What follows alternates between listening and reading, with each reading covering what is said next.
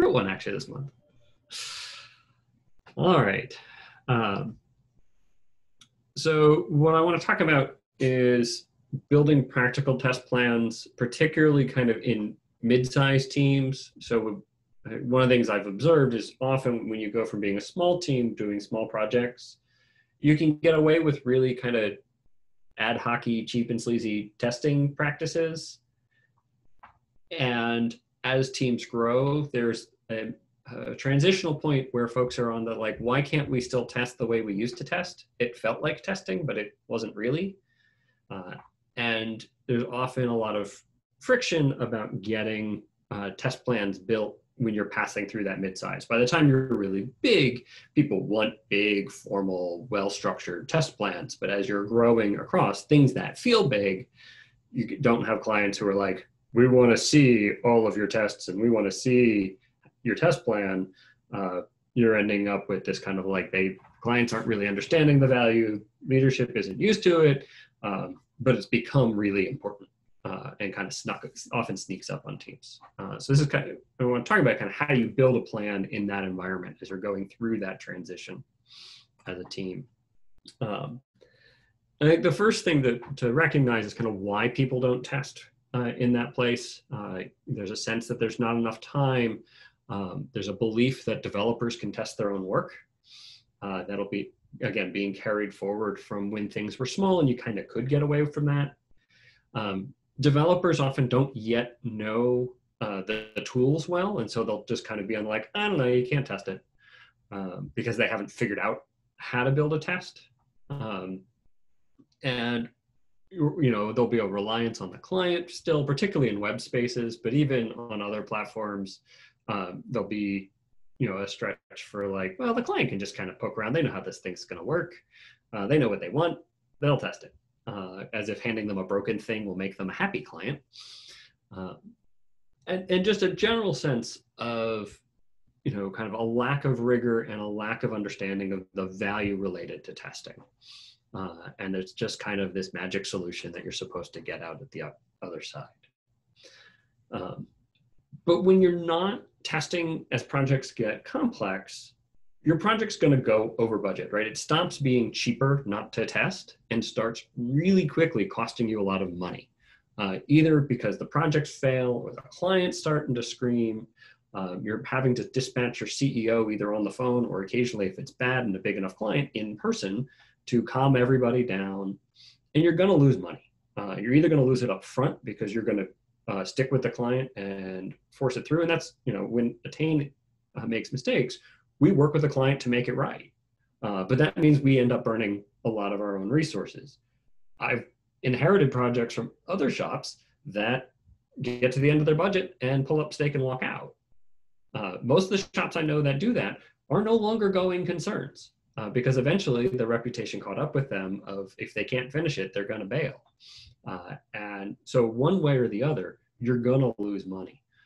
And so starting to recognize that and work that into your budget assumptions, that testing isn't about necessarily spending money, but it can also be about saving money in that testing cycle when you get into a lot of churn. One of the things I hear kind of as you start these conversations are people kind of coming up with excuses of what they are to, how they're testing really, right? Test your own work, which is just not testing. Asking it and say, well, all the developers know how to test their own work. All the good developers know that they can't. There's a certain degree to which maybe they can duct tape it, but you don't ask people to test their own work if it's really complicated. Or it's the project managers are testing, right? We've always had our project manager test it. This is particularly, in my experience, true with companies that have done a lot of brochureware. It's okay, right? The client, the project manager kind of knows how things are going to work. But what they're really usually doing is they're walking through their demo, right? They're getting themselves ready so they know that the demo is going to work. So this just for me is demo testing. There is actually a formal version of this called ghost testing, which can be part of a comprehensive plan. But when it's your entire plan, all they're really doing is making sure you get through the demo without looking bad, and really without them looking bad. But if a client can knock them off script, and when I was a client, that was often my goal, was to knock people off their script to see what was really going on under the hood. because I could tell if they were on their script. They're never going to fail. If it fails during a demo on script, that was really bad. And project managers know that, and they know how to avoid it. The other thing that'll come up is when there's kind of some formal statement of testing that's not really meaningful. So, right, 100% code coverage. Your Salesforce requires 75% code coverage. You can't deploy code without 75% coverage. And often what you get, and I know you guys have seen examples of this, of things where somebody has written a whole lot of tests that fire 100% of the code and do not test validity at all, where the output is just, the code ran, there are no compiler errors, yay, but there's no rigor to the test. There's no understanding of whether or not the test actually passed. So I was talking earlier about kind of as you pass through these mid-sized projects, and one of the assumptions that people tend to make is that testing requires more time than not testing, right? It's extra work that we weren't doing before.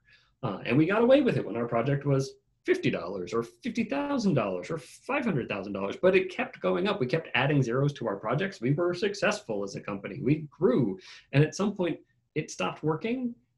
And nobody quite understands why at 10 times that size project, all of a sudden we hit a wall. And it's because we all kind of assume, we like to believe that the value and importance of testing kind of grows linearly with the project, right, along the nice red line here. But really, the value and importance of testing is traveling on an exponential curve. So yeah, when your project is small and simple, there's not a lot of value in testing.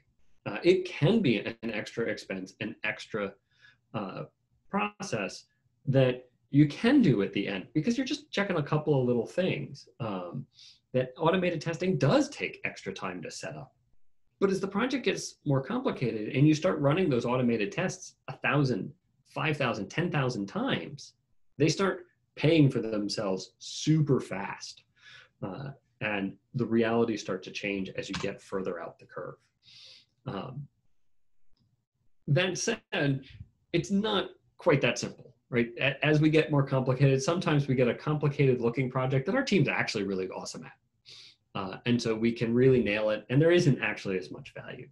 But everybody still needs an editor. There needs to be some level of testing to look over our shoulders. You can get away with it on the small projects, but you're not going to be able to skip it on the large. And even if it doesn't work out on every single project that you save huge amounts of time and generate, extra revenue because you had a good product out the door the first time, in general, as you go out and get more complex, you want to have that extra testing and that extra rigor going on. It is okay to recognize you can't actually test everything, right? You can say 100% code coverage. You can have 100% code coverage. 100% code coverage is not 100% of inputs giving you 100% of outputs. There are classic computer science problems that tell you you cannot test everything. That's okay. But you can usually test more than you think. And when your developers are learning to deal with particularly automated testing and automated testing systems, there's a lot more that can be tested than people realize. It's just harder than people want it to be. And so you have to find the right balance of what you're testing and what you're not.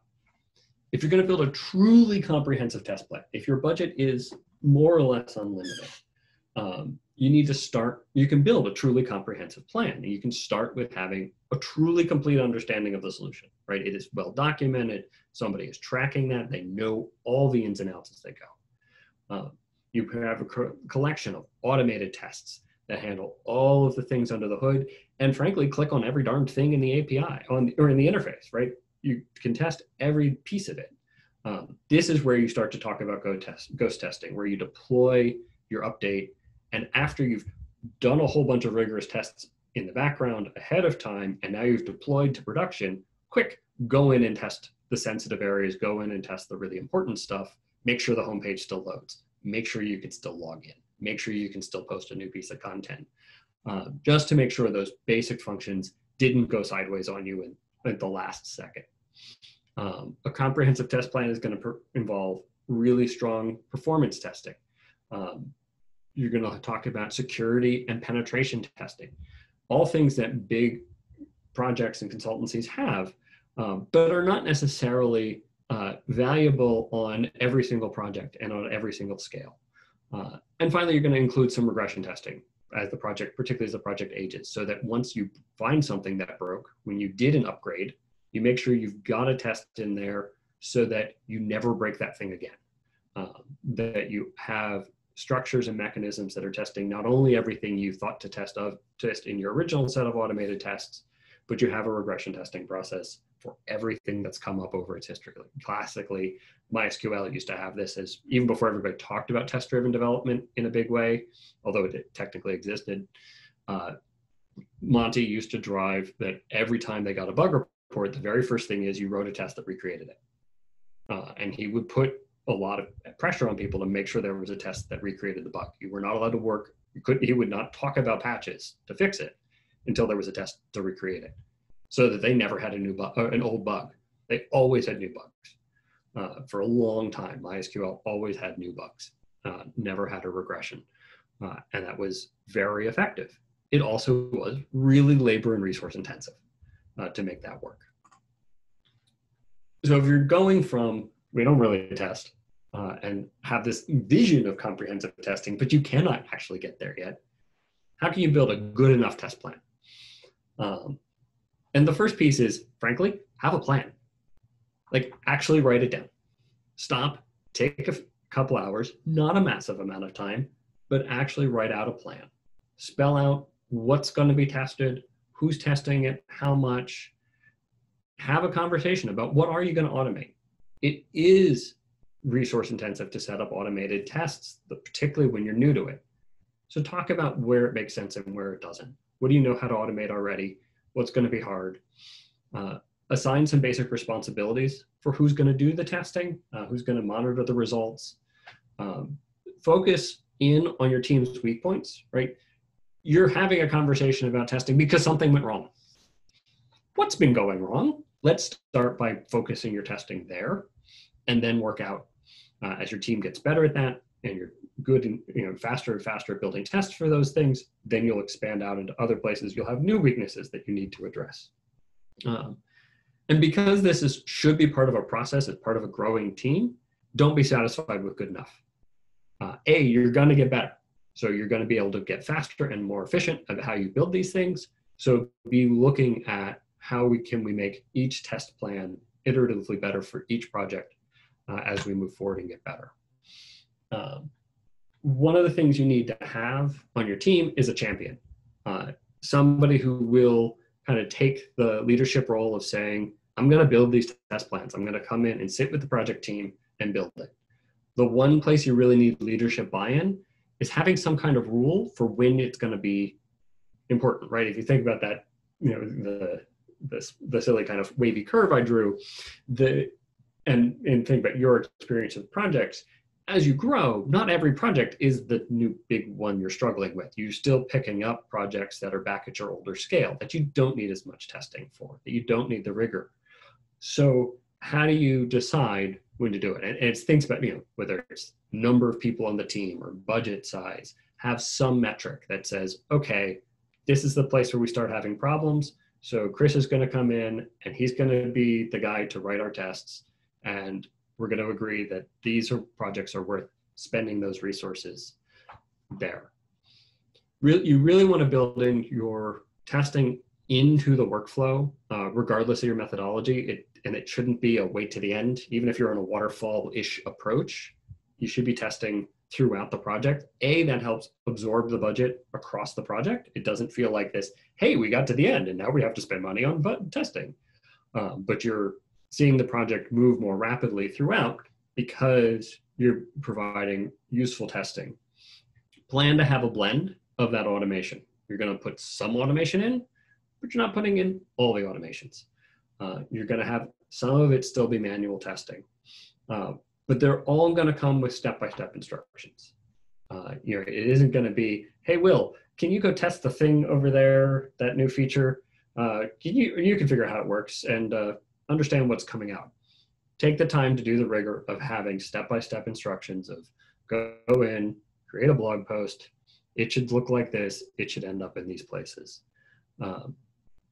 And understand that when you're starting out, you're not in full rigorous test-driven development. Your testing process and suites are not a contract yet. When you do full, true test-driven development, they kind of are, and they kind of should be. Right? You agree on your test, you write your test, and then your test must pass, and you get there. And that can be awesome and really great when you have the efficiency and rigor to do that and the time to do that. When you're being less formal and you're growing into it, your test process, your suite, it's going to change over the course of the project. And frankly, right, our requirements usually shift. Particularly the more agile-ish we're being, the more the project is, the spec is going to shift. And so you should be adjusting. The other piece of it is both for working it into your workflow and for figuring out how to do your step-by-step instructions.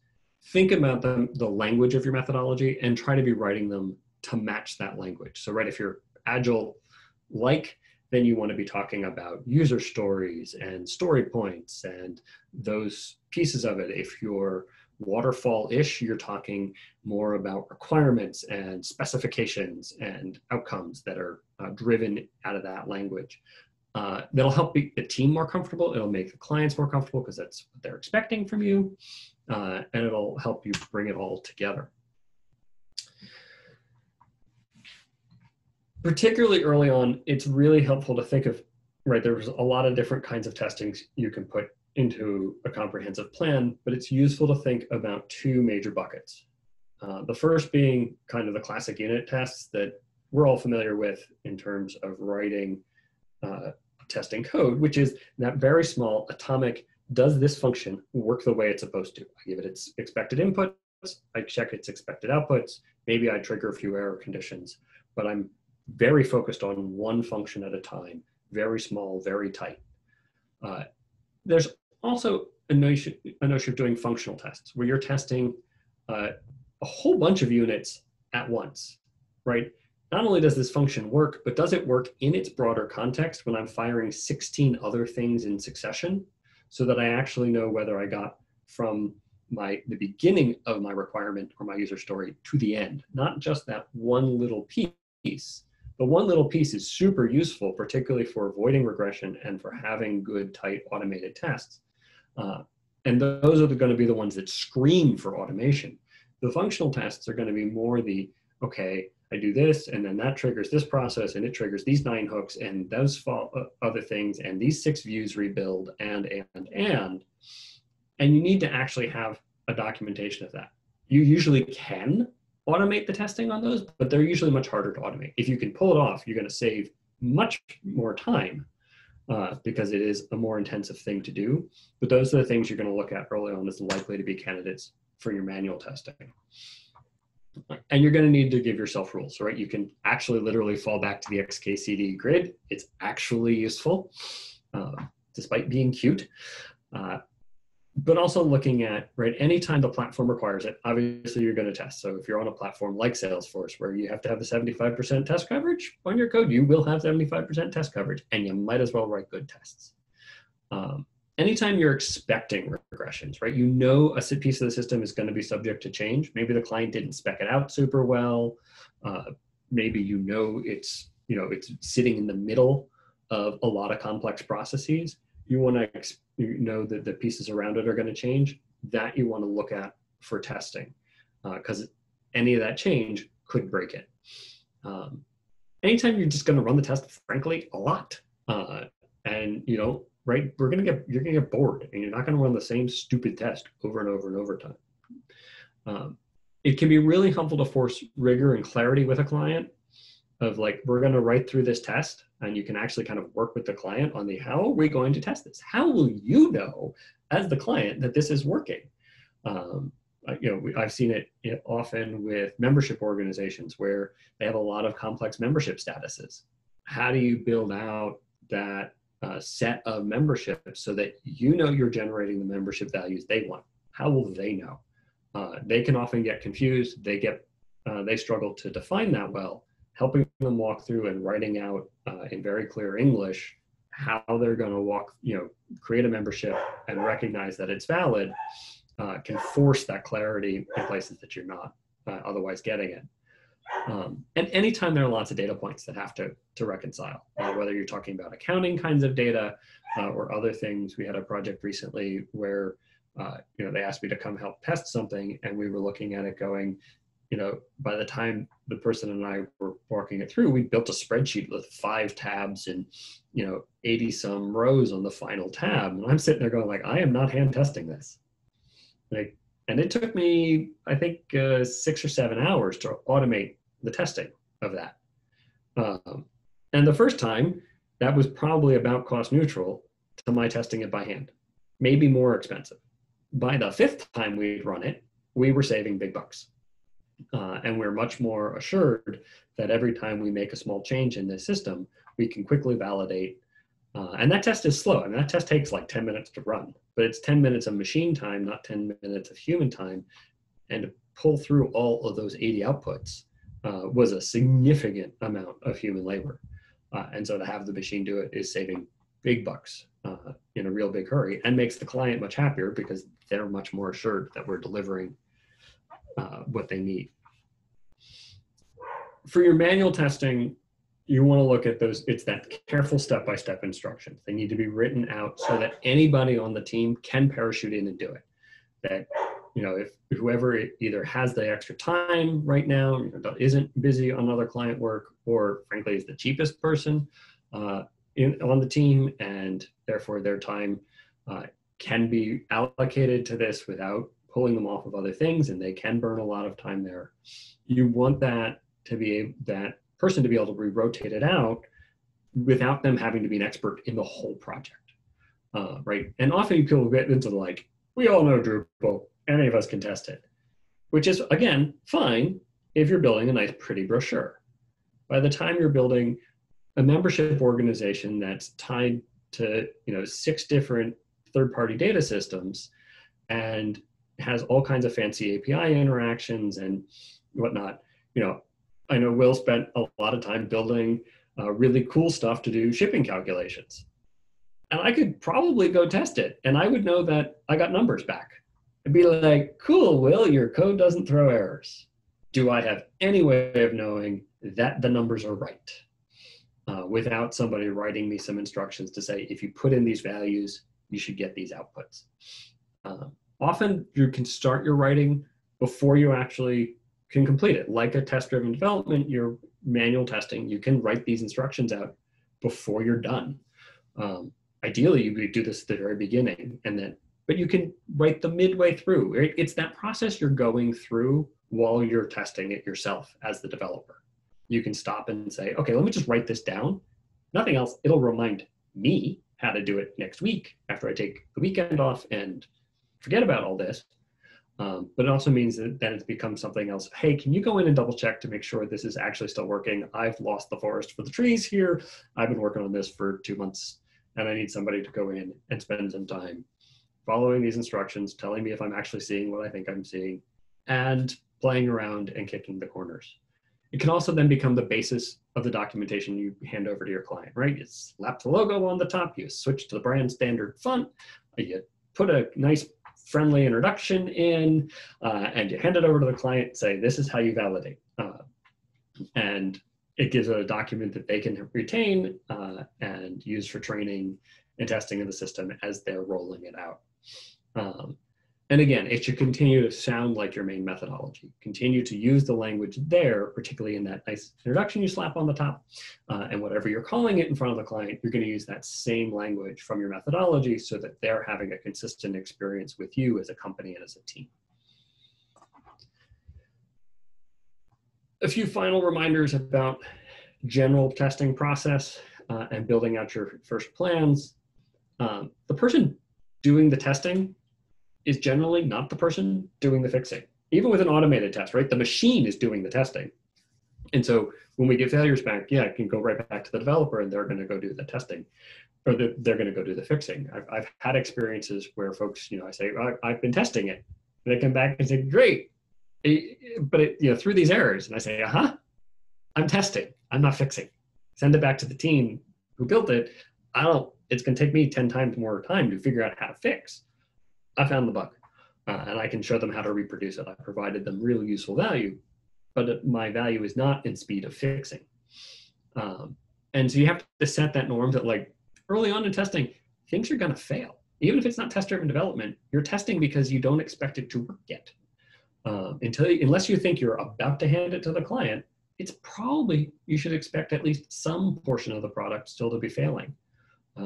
Anytime you hear somebody say, I tested it yesterday and the team is working today, you assume it failed, or the testing was no good, or it's going to need retesting. Because if the team is working on it, it wasn't done yet. It's going to need retesting, revisiting to make sure it's work. And overall, just never let the perfect be the enemy of the good, right? Get a good enough process in place, get better, and continue to iterate forward. If you're not testing, more testing is better. Keep getting better, keep moving forward. Don't get hung up on having to get all the way to finish on your first pass. Don't shoot for super rigorous, incredible, awesome, test-driven development with a full CI and an automated process end to end. Those are super cool when you have the time and resources and the team that knows how to put them together. But don't hang up waiting for that. Get started with testing, start increasing the rigor, and that kind of process can follow, partially because you'll get bigger and stronger clients who are paying you more money and have higher expectations of your testing, and you will grow into their expectations, and they'll be paying for it. And with that, BD and I will take questions. Awesome presentation, extremely topical. I guess, I don't know if you have experience with this yet. I know it sounds like the larger part of an initiative, I think, is common in a lot of agencies, to be honest.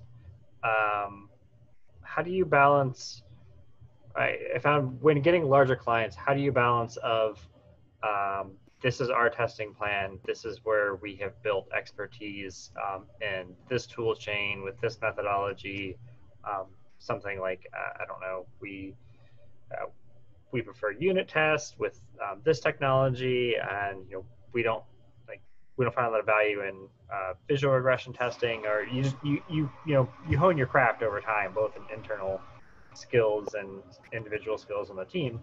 How do you balance that with your larger clients that are more interested, that would rather you satisfy that requirement within their ecosystem or their system?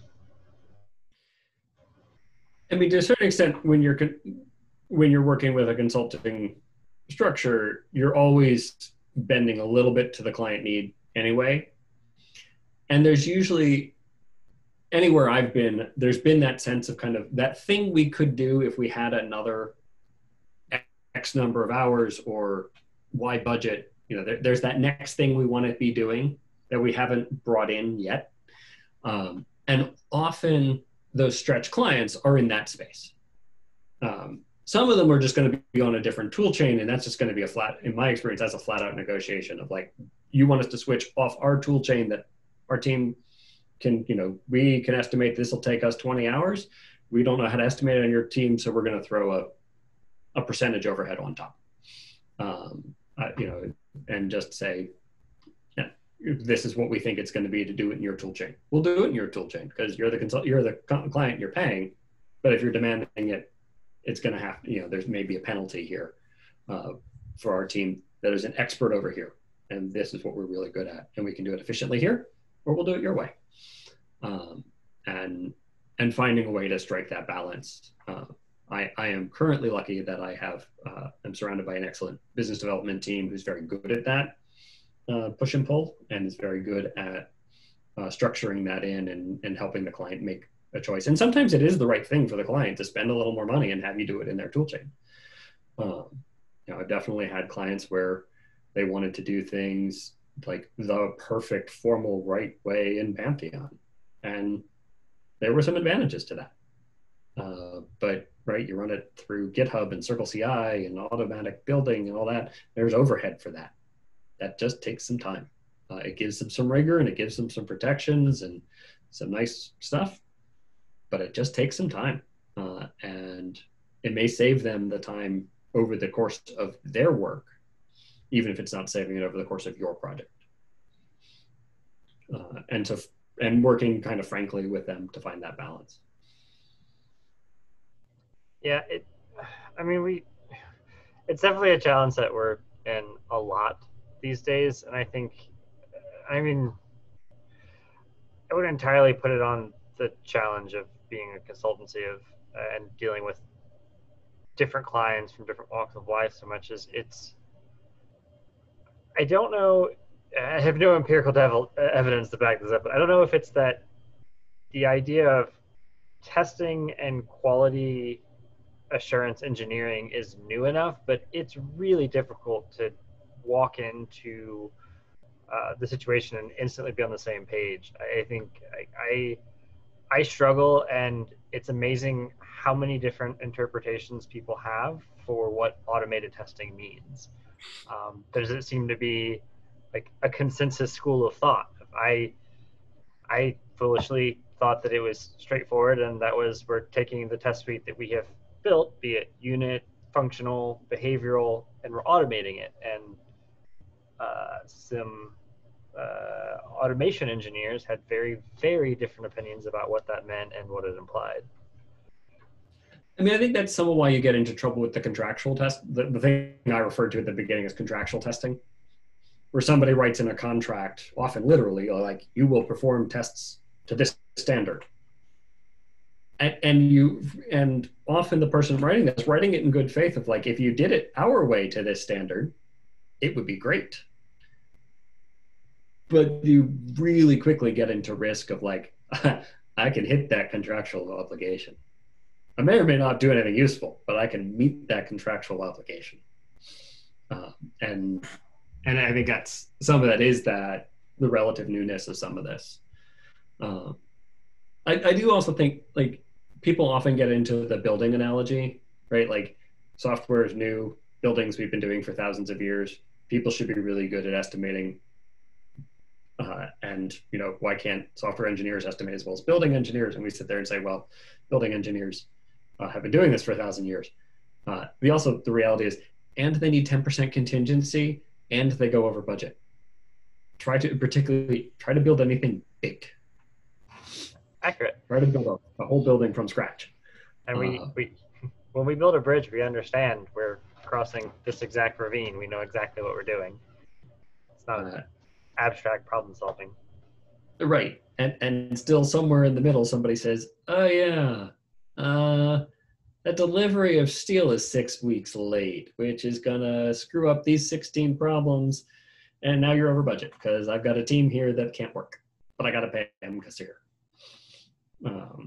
And it's not like these aren't really well-defined problems. So I think that's the other place that I try to provide a little bit of gentle pushback is that expectation that like your estimate is perfect. On that, just like, no, it's an estimate. And, anything around testing to some extent is you're setting up that same kind of structure. Like we're going to create testing that we think covers all the use cases that matter. But between the halting problem and so many classic stories in programming that it's not going to test at all. There's going to be bugs that slip through. Oh, and sure. You can't write a contract that is going to be bulletproof. And just kind of having that frank and friendly understanding that, yeah, you're going to work in good faith. I mean, it's not about trying to be squirrely. But the reality is sometimes, you're just testing in an environment that you're not familiar with, or you're dropping into somebody else's code base. You're working on top of a platform that has limitations, that make it hard, right? I mean, running a full test suite against Drupal core, it just takes time. I remember when I first started to do test-driven development on my side projects, and I still like to do it. It's kind of nice to have a full suite of tests. But like Python and Node tests can run fast. I mean, you can have it really run every single test, every commit till your project gets huge. You can't do that with Drupal. You can't do that with Salesforce. I mean, we've got a a set of stuff that we work with very routinely on Salesforce, it's a 2-hour setup phase. Like you kick the test off and it's 2 hours before the first test runs. Well, it sets up the servers and spins up orgs and installs stuff and loads data. You're 2 hours in and hasn't done anything useful yet. And that's just the way it is. And people, we've had, now and then you have people like, well, we should have tests that run really fast. Like, that's great. My test is really fast. But get comfy because it's going to take 2 hours to config the org. And then it'll take 3 seconds to run the test. And that's just, right, I mean, that's just dealing with Salesforce and MPSP, which is where you are.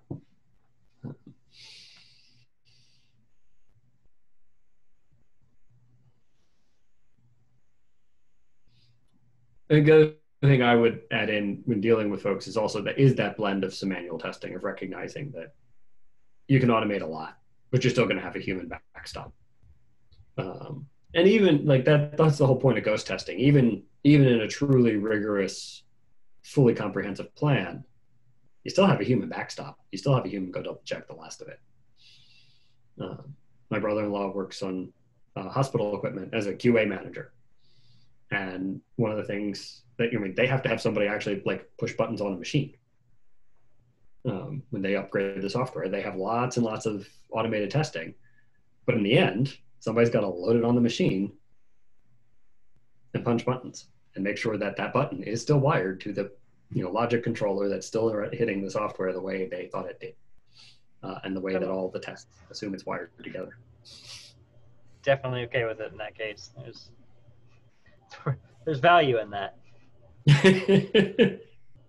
As somebody who occasionally has medical scans done, yes, I'm a big fan of that work.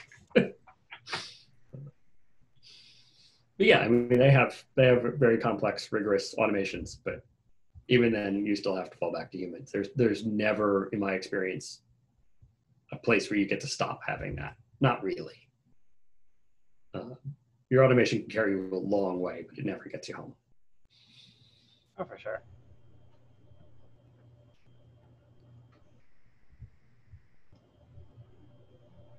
I think unless there's any other questions or closing remarks, I will stop the recording here. I'm good. Unless you got questions, Will? No, not a whole lot of questions on my end. It was a very good presentation. Thanks for sharing.